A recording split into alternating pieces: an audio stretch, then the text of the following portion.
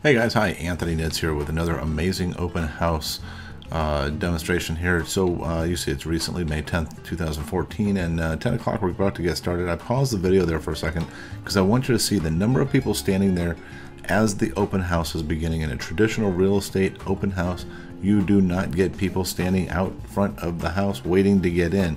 Now pay attention as we continue through the entire video, the amount of traffic, the number of people who are coming through this house. And we estimated by the end of the day we had somewhere in the neighborhood of about 225 individuals come through that house that day, the traditional open house. You're lucky if you get 15. I mean, you know, some people boast that they have 20 people come through their open houses. We get 225 people coming through our open houses, and you'll see a little number, a little white piece of paper in the garage there that has a number on it that I've highlighted down in the bottom right hand corner for you to see.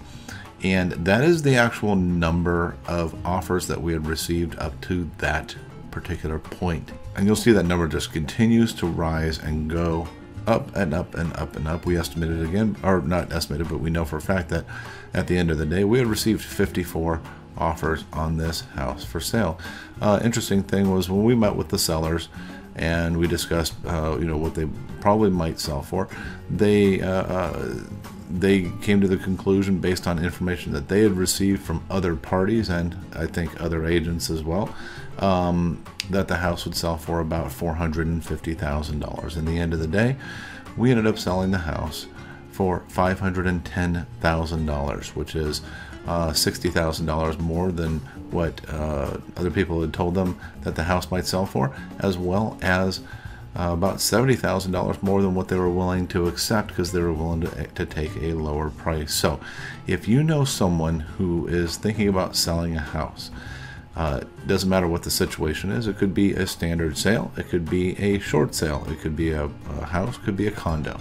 It doesn't matter.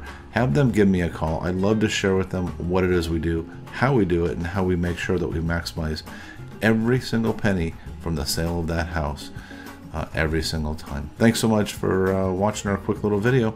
This is Anthony. We'll talk to you soon. Bye.